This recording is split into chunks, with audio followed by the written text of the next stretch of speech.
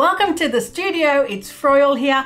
I'm so glad you've joined me. Today we're creating beautiful collage with this fabulous inspiration, and look at the glorious project that we make. I hope you're going to join me and stick around for our creative adventure. This is our inspiration today, the beautiful handmade glorious marble paper from Kozo Studio.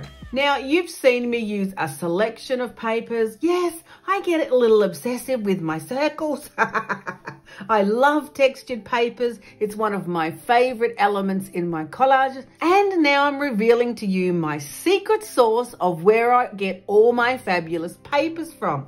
Kozo Studio. You'll find a link in the description under the video for a 10% discount code. So make sure you click the link or else put in the code Froyle for 10% off. You'll find all of my absolute most favorite papers on the website there. I've always said the best papers come from Thailand.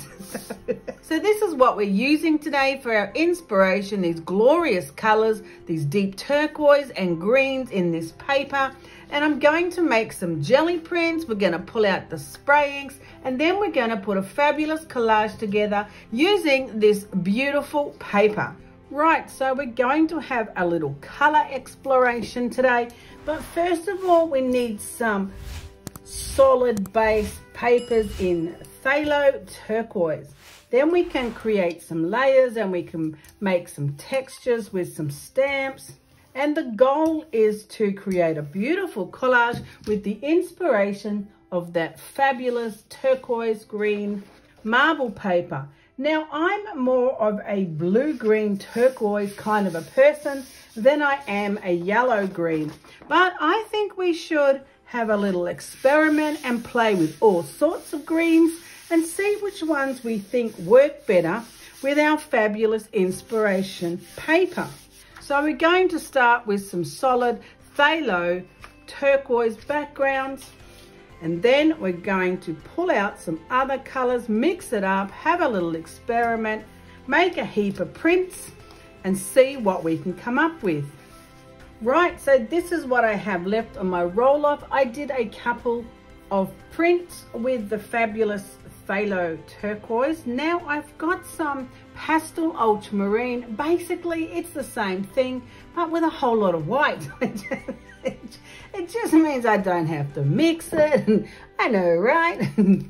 Just being a bit lazy. It comes out of a tube. Let's add a little bit of bright aqua green. That's pretty fun. Liquitex Basics. We're going to put that on the plate right over the background of the ghost print. Now, I'm not going to blend it hugely because I like the abstract quality of the mixes of the greens. I think that will work well with our fabulous focal point and our feature piece. Now, you might have seen my fabulous number stamps before. I have used them. You'll find them at PM Artist Studio. Absolutely glorious. Love them to bits because they make fabulous background texture. I'm stamping onto a piece of the Kozo paper because I want to see how well this beautiful paper absorbs the paint, and then we're going to splash it with ink, give it a little tester, see how it goes. That is just fun. I have a whole collection of these beautiful number stamps, and they look really good together as a texture or a background. I also have a bigger one because I like to use numbers as a focal point sometimes, and these ones were a little small if you want a focal point. So beautiful Mariah worked with me to cut a section off one of the other designs, making this one a little bit bigger with the numbers. Can you see the difference? They're just a little bit bigger. They're really good for focal points or using the numbers if you really want the numbers to be standing out. Otherwise, use them in conjunction with the other stamps and make fabulous backgrounds. See, it works really well. So I'm stamping on, over stamping and creating a textured background both on my gel plate and on my fabulous Kozo paper. It all just becomes texture when you overstamp like that, and it makes great background. So if you're looking for the bigger one, it's called the Designer Special. I know, because I just wanted to make one with a little bit bigger numbers on it. Now, what color are we going to pull that with? And what will we do next with this piece? I think I'll keep adding to it, and then I might spray it and see how well these beautiful textured fibers absorb the paint. It could be a little sticky still, but I think it's mostly dry. I'm going to go with some Titan Green Pale. I know, right? Have you ever heard me utter those words? No, you haven't, because we're heading into a new direction, pulling out some new colors. Let's see what that does. I do have some wet strength tissue, and we'll try pulling the paint up with this. It actually doesn't feel like I had enough paint on the plate. So it may stick, it may tear, or it may not pull up the paint, but that's okay because we've just started. We can keep building up the textures on the plate. It'll be all right. It's only going to be collage. We're going to tear it up anyway. Let's see what happened. Yeah, see, look, I didn't put enough paint on the plate and it didn't pick it up. But it has created a really interesting texture, and I think I'd like to spray the rest of this. Look how cool it looks. Look at that. That looks really cool. I like that. I'm going to give that a spray. We're going to do that with the other piece as well. And we could even stamp over the top. That would work. Let's just pull a couple more prints, pick up the ghost print, and then we're going to spray and stamp on those other papers. We'll add some of the dashes, stamp to this one, take it off, put it on there. It's a pretty simple process. Right, let's see what we get this time. I absolutely love the experimentation of it all. Sometimes it works, sometimes it doesn't. That's okay.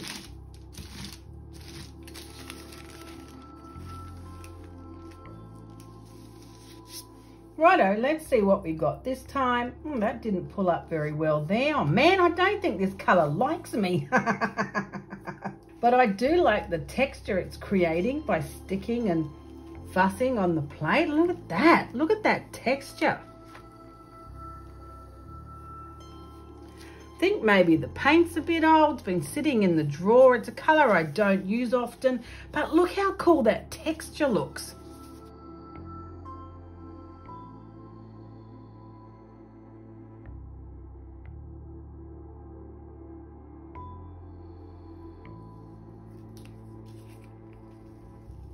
Right, so this time I grabbed the phthalo blue, threw it right on top, just to see if I could pull more of that texture off the plate. Oh man, I'm loving it. I am loving it. Look at that. That looks fabulous. Yes.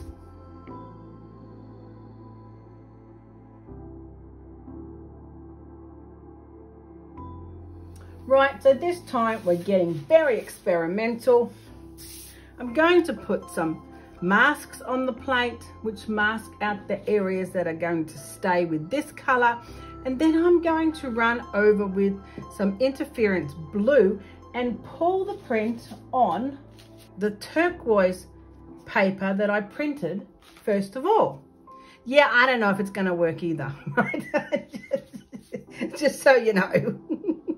I'm not sure if this is a great idea or a crazy one, but you know, I have to try.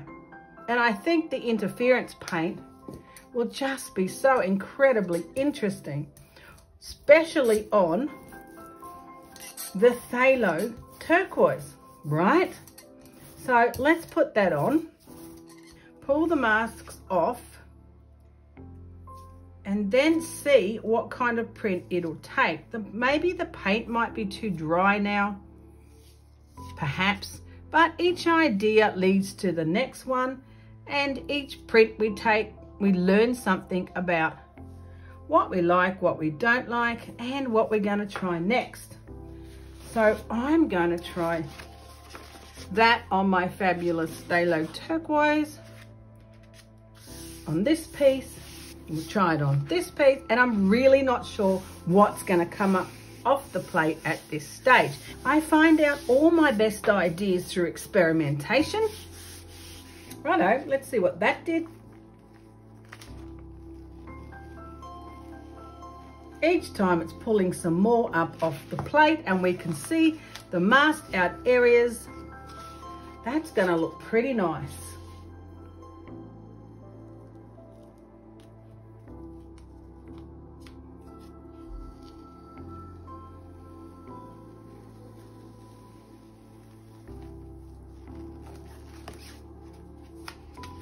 Have a look at those beautiful colors and the fabulous layers that we can see.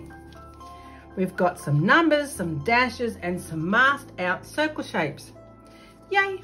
Well, that print was great, but it was bluer than where I wanted to head. So this time, yes, that is green. I need to head back to where I'm supposed to be starting, which was the green phthalo, beautiful marble paper with the gold through it.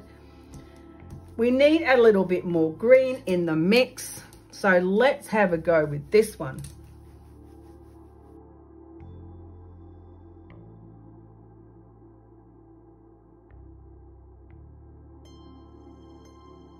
Righto, I've got this background. Let's see what this is going to do. Well, that is definitely more the color of where we were heading with our green. That looks pretty nice. Then we can print what's trapped under here on one of our other papers. Then I think we're going to definitely pull out the spray inks and have a little play with the previously printed papers. Let's add to this one. It's got some great background texture. This is on the fabulous Kozo paper.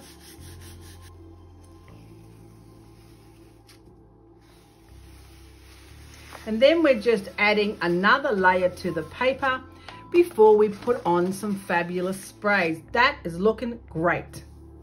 The more layers you add to your prints, the more interesting they become, the more the colors slightly shift with each layer, and you don't know what you're going to get until you pull the print up.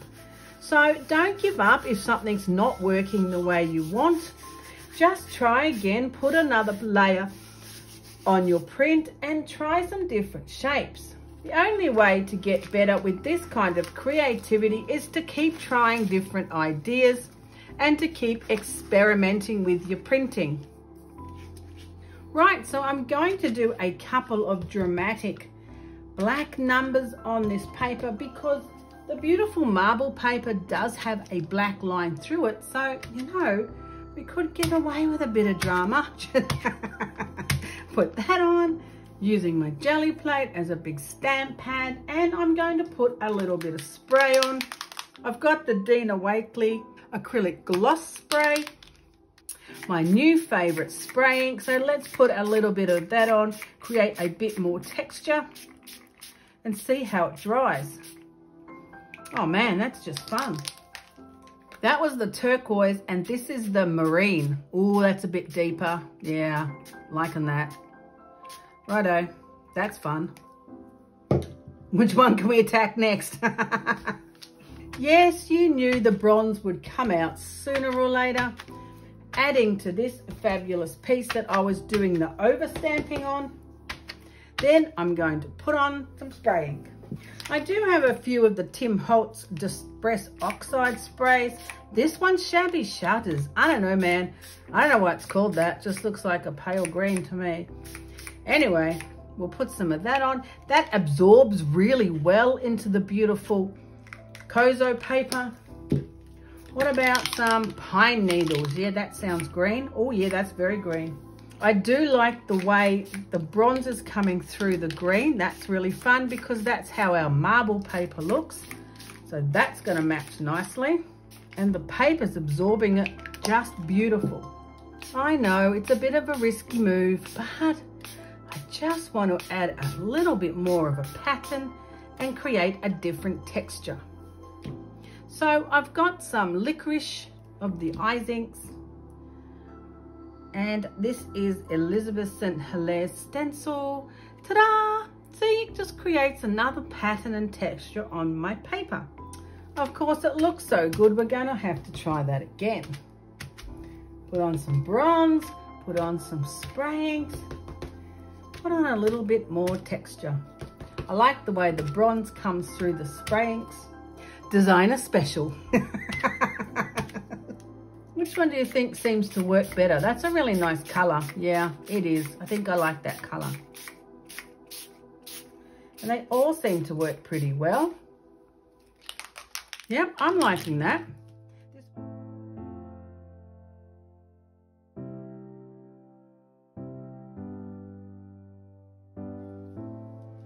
Should we do it? Should we do it? Ah, what the heck, nothing to lose. Little bit of licorice, create that pattern.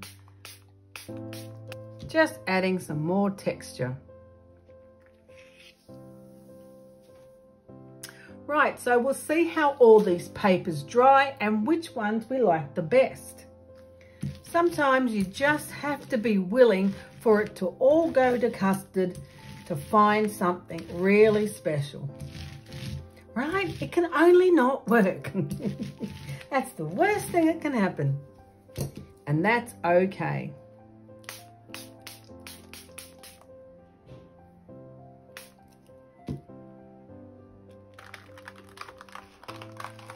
But sometimes the results just might surprise you.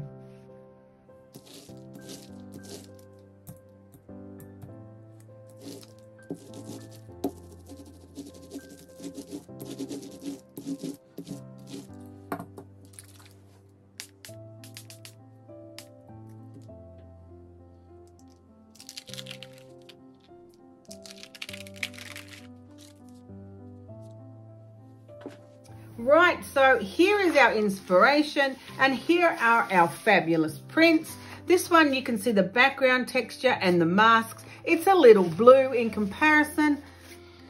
This one turned out a lot more in the beautiful turquoise and green tones. That's pretty nice and that matches well. Here's another one with the fabulous numbers stamp. I'm liking that. I love the texture. This one went, I know, I got carried away with the eye ink in the licorice color, but it was fun, you know, I was having my moment. Loving the turquoise. That works really well. What do you think? What do you think? That sits very nice with our hero paper of the day. This one probably works a lot better because it's more in the green tones. Oh, this one's nice. That's a lighter tone, yes.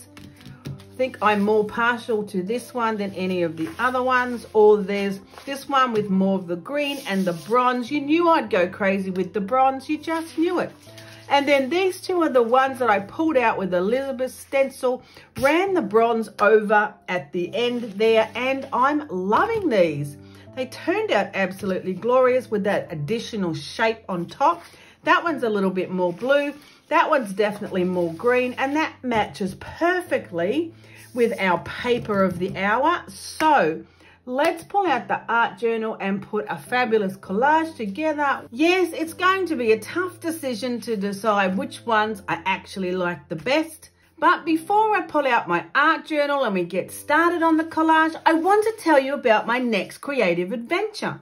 I've just designed the most comprehensive and detailed mixed media art class that I've ever made, and I'm so excited. I can't wait to show you and to tell you all about it. Celebrate Your Creative Self Mixed Media Art Class 100 Days of Collage is all about you. Exploring your creativity. I want to give you an opportunity to have the freedom to find your own creative voice, to really explore your artistic vision, and to have the freedom to to really dig deep into who you are and how you want to create. Over the course of this class, you'll embark on an artistic adventure with a unique collage project for each lesson. There are 7 lessons and we will delve into 7 exciting topics. First of all, we're going to start with a brief history of collage. Then we'll journey through the endless possibilities and diversity of paper. We'll explore color combinations and we'll discuss shapes and composition. There's going to be a lesson pulling out the drawing materials and having a lot of fun with mixed media techniques. And I've also included a basic lesson on jelly printing. I love jelly printing. Every project you undertake will reflect your own individual style and interpretation. My primary objective for this class is to nurture your creative growth within a relaxed, fun, and enjoyable environment. You'll find my teaching style to be informative but conversational. You're going to feel like you're right here with me in the studio, right next to me, and we're creating together. Now, this is only on Patreon because it's much deeper, it's much more personal. There's a video prompt one week and then the next week there's a live Zoom art coaching group chat. Hang out, I see what you're making, we can talk about it, and it's a fabulous way to develop your own creative voice, to learn more, go deeper, have fun. I mean, what else is there? So come and join me on Patreon. It's going to be a lot of fun. Right, so I tore a piece off. Yes, it did feel almost sacrilegious, which is why I didn't want you to watch. But seriously, you can't buy beautiful paper and then hoard it in the cupboard. Yes, I know you're doing that. You need to go and get it out and make art because that's what it's been created for. So now I just have to decide what I want to put with it. I really do like this print. It's a little blue, but we could go with blue. There is some blue in the paper. It does look fantastic. So that's possible. This one's also possible. That will work. The colors are glorious. We made so many prints in the right colors, right? Choosing the right colors is half your battle in creating fabulous art. But I don't know, man. I could go with this one. I'm rather liking it. It's deep and moody. Do I feel deep and moody? Actually, I think I just need to lighten up. I do like this one, so I think I'm going to take a section of this one. Maybe that area where you can see the fabulous shape there of the stencil that I sprayed on top. I think a section of that would work. What about we just start with that? Because, man, we've got to start somewhere. Righto, I'm starting with this idea. I'm going to cut it here. Oh, this is the Kozo paper. Nice. So glad it handled it well. You know, because in my studio, there's a lot of loving going on. So you need to be pretty tough to survive.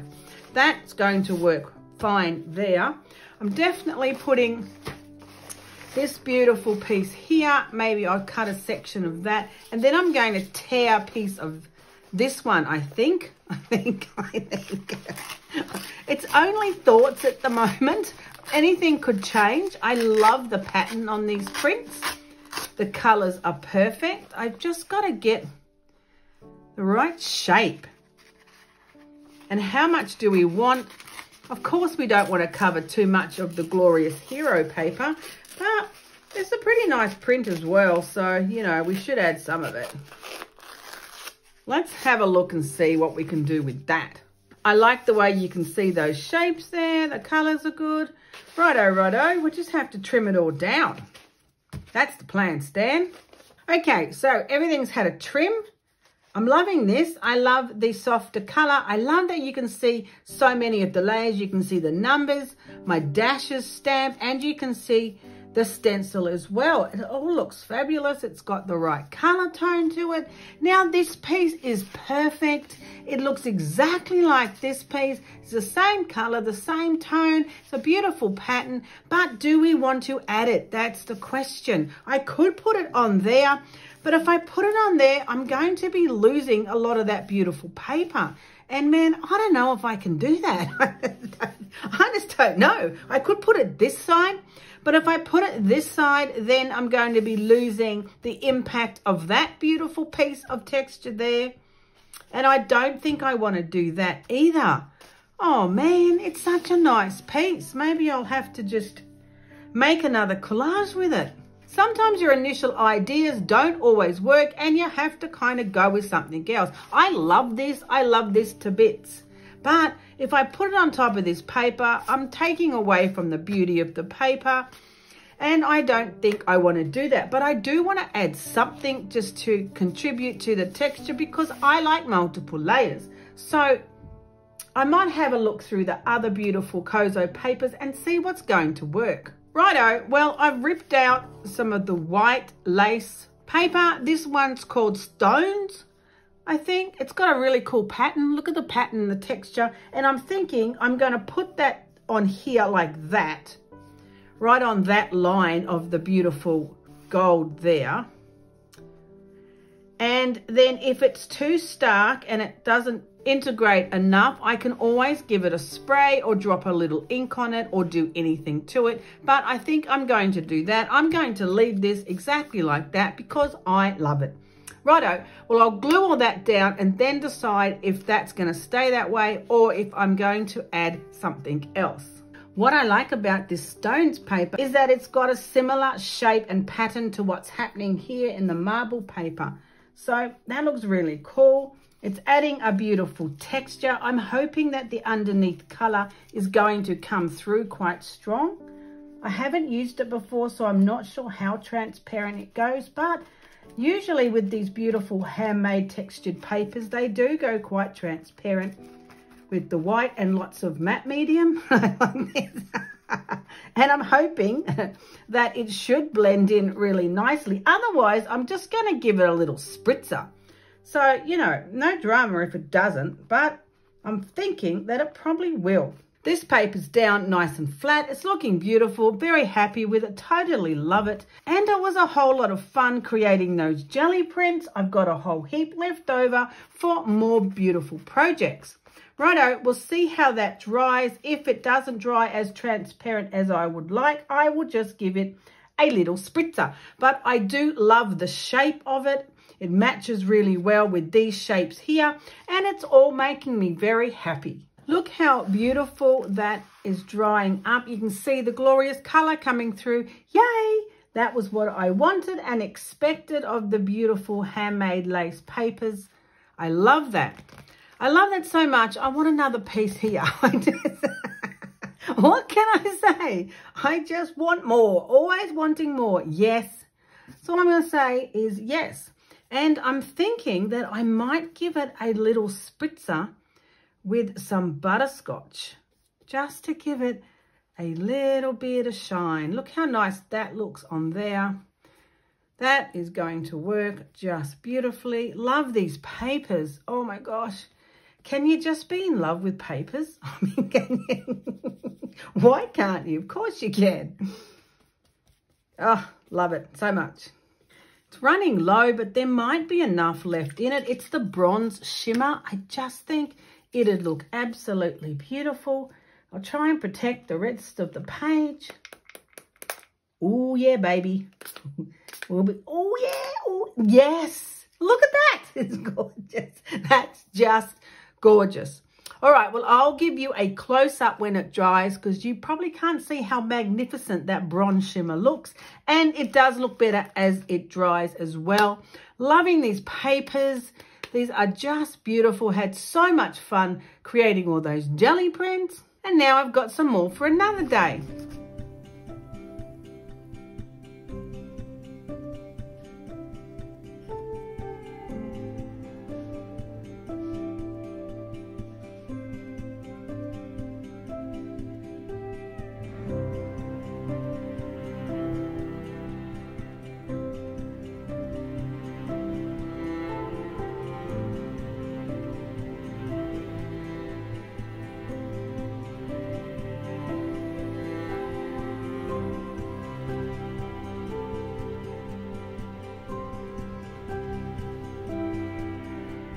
Thanks for joining me today. Isn't the paper absolutely beautiful? I mean, you just want to roll yourself in it. Oh, is that just me?